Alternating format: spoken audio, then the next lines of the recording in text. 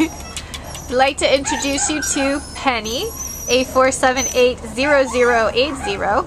And Penny is a 1-year-old female chocolate and tan Chihuahua who arrived here at the Baldwin Park shelter as a stray on November 28th. Jana, handpicked Penny for the networking list today. What can you tell us about her? Well, Penny is just a baby. She's about a year old. She's a little mouse. Looks like a little mouse. She's this little thing.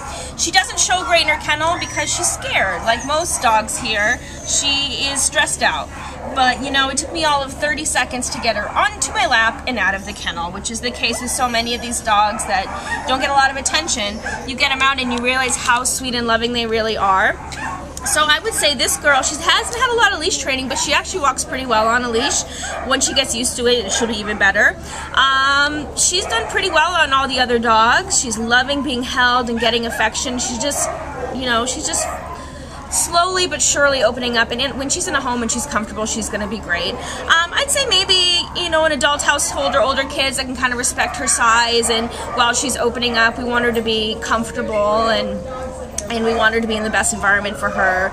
She'd probably be a great companion for a senior, or, you know, you can probably put her in a bag and take her everywhere with you. She's a really sweet girl, and when she gets out of here, she's going to be even greater than she is already. Bring her kisses? She's been giving me kisses. And how much do you think she weighs? I would say she's about 5 pounds. I got a kiss! You got a kiss! Alright, this is Penny. She's here at the Baldwin. Hey, Penny! She's here at the Baldwin Park shelter. Come meet her.